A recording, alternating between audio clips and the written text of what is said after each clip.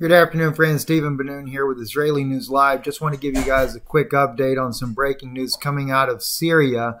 Over in the northeastern part of Syria called Hasakah, there has been a house that the U.S. military has did an airstrike on the house, believing to be jihadis that are inside this house. There killed 3 of the people there.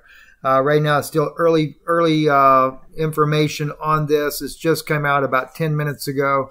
Hasn't made the news or anything as of yet. So we'll have to update you just as soon as I can. Of course, I've got here on the screen for you. You can get an idea of where that location is there, coming out the Euphrates River, just out of Turkey there, coming into Syria up there near that panhandle of the Syrian state there.